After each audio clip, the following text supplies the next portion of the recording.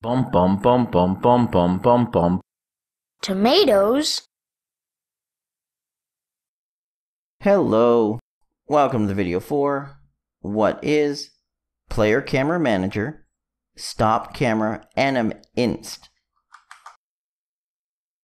Stop Camera Anim Inst node is the node you use to stop an individual camera animation or camera anim after you've started it. If I run through my example, you can see I do play anims. Now what this is doing here is it is playing the anims that I've chosen, which I don't think, I didn't set them to loop, so let's fix that.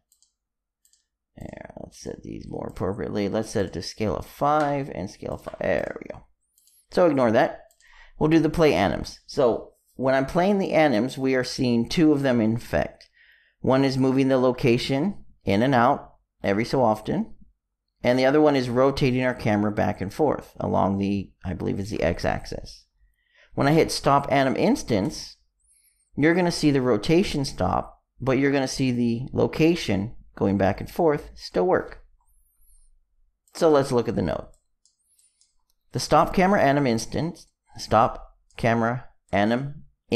node is one of the camera anim nodes off of the player camera manager. So if you pull off of your player camera manager, you can find them under camera anim. And the one we're looking for is the stop camera anim inst. And it's very annoying to say because it's short for animation and instance, and it's annoying. So the stop camera anim inst has three inputs. It has a target, which is going to be our player camera manager, so it knows which camera we're to use. The anim inst reference. The anim inst reference is returned from a play camera anim node. In this case, our first camera anim is being stored as the camera anim ref. That's what I'm naming it. Remember, it's just a camera anim inst. My second one here is not being saved. That's why we don't stop that one.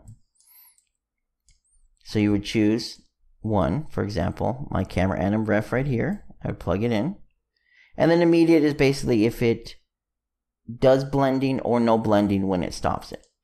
So let's run through this example. We saw earlier when I played it, we're rotating. Let's give it a bit more rotational value. And there we go. Now the rotation's a lot more robust. Actually, we need more than that. I want to see, because I need to show the immediate. There we go. Now we have a lot more animation rotation.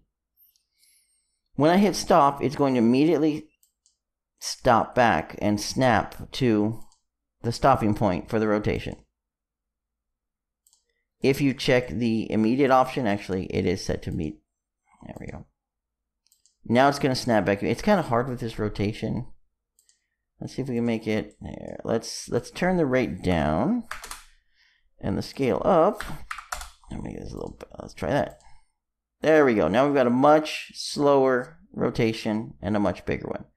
And when I hit stop, let's get it.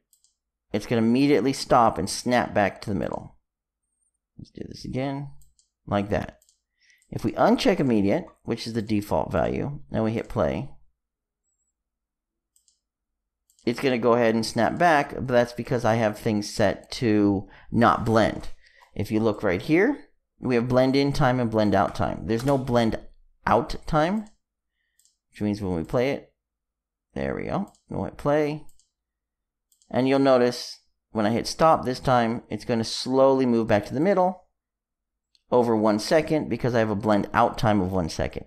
So that is something to keep in mind if your immediate is not working by default. It uses the blend in and blend out times that are set up on your play. I had no blend out time because that is the default. The default is to snap to follow the timeline exactly. Now that I have a blend out time of 1, whenever we stop it, and if we don't have immediate check, it's going to go ahead and blend out appropriately. And that's it. That is our stop camera anim inst node. The intention is to get the player camera manager that you want, a specific animation instance, in this case one from my play node, and then stop it. It's only going to stop that one.